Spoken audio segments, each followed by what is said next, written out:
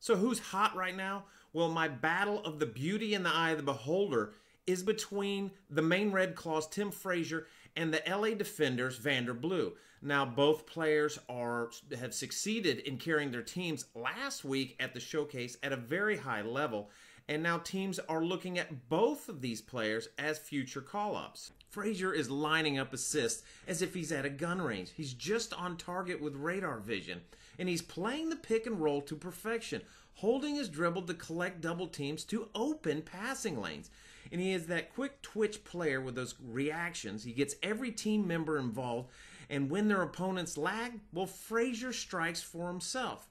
Now, the Detroit Pistons are in need of that type of facilitator now that Brandon Jennings has gone down for the season with an Achilles injury, and Frazier is showing that old-school NBA veteran tricks to gather fouls while playing a heady game to set up bigs such as Andre Drummond and Greg Monroe.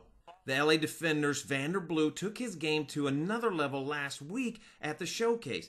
And it wasn't a level of athleticism or scoring that got attention, but the approach of winning and defending.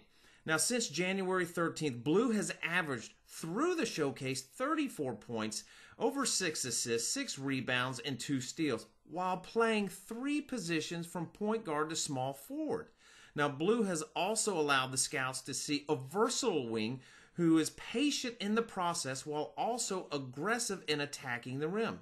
He showed that making defense a high priority not only gives him statistics, but allows teammates to flourish while also recognizing and reaping the rewards. Now, can he follow in the footsteps of former Marquette alums such as Jimmy Butler and Wes Matthews? Well, the Charlotte Hornets lost Kemba Walker for at least 6 weeks. And, well, the Hornets head coach, Steve Clifford, has to decide who can come in and play alongside Brian Roberts. Other players that are hot right now are the 87ers DJ Seeley and the Canton Charge Arinze Onyewaku. Now, I'm really curious to see how these two players are going to fit or rise on the prospect rankings on NBA DLeague.com.